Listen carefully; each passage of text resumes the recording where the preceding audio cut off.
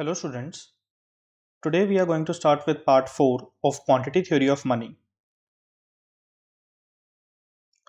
Let's start with the assumption of constant velocity.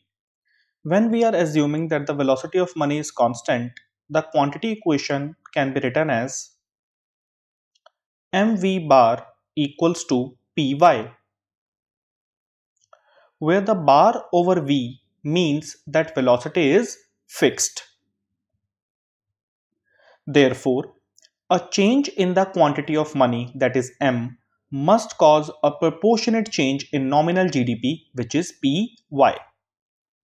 When we are assuming that the velocity of money is constant, then a proportionate change in the quantity of money, which is M, will cause a proportionate change in the nominal GDP, which is Py. That is, if velocity is fixed, the quantity of money, which is M, determines the dollar value of economy's output, which is nominal GDP, that is Py.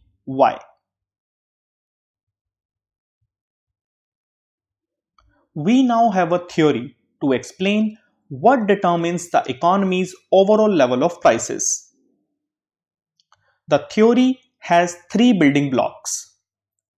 First one, the factors of production and the production function determine the level of output, that is Y, or we can say that the productive capability of the economy determines real GDP.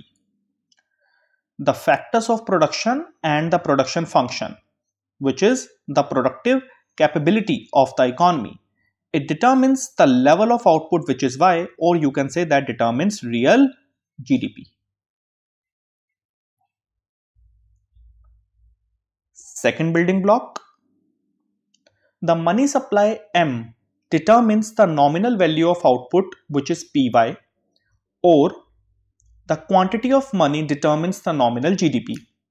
We have just seen that when we are assuming the velocity of money as constant, quantity equation can be written as mv bar equals to Py. So when this velocity is constant, it means that the quantity of money, which is M, it will determine the nominal GDP, which is Py. Third building block, the price level P is then the ratio of the nominal value of output, which is Py, to the level of output, which is Y. Or we can say that the GDP deflator, which is a measure of inflation, is the ratio of nominal GDP to real GDP. This GDP deflator is a measure of inflation. It basically measures the change in the overall level of prices of goods and services. It is the ratio of nominal GDP, which is Py, to real GDP, which is Y. So Py upon Y equals to P. The price level P is the ratio of nominal GDP, which is Py, to the real GDP, which is Y.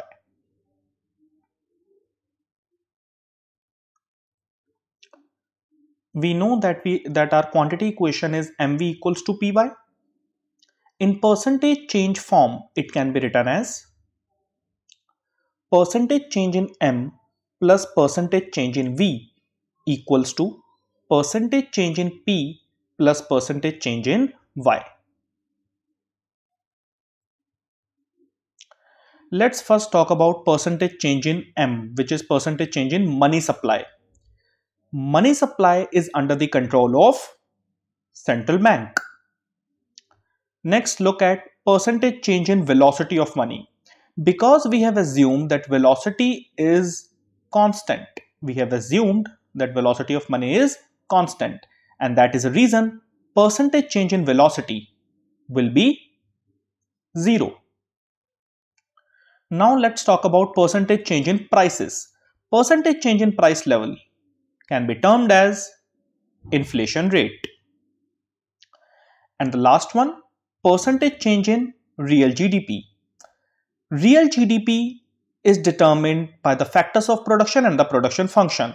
which for our present purposes we are taking as given, and that is the reason percentage change in real GDP will also be 0. So basically, this analysis tells us that the growth in money supply determines the inflation rate. Thus, the quantity theory of money states that the central bank, which controls the money supply, has ultimate control over the rate of inflation. If the central bank keeps the money supply stable, the price level will be stable.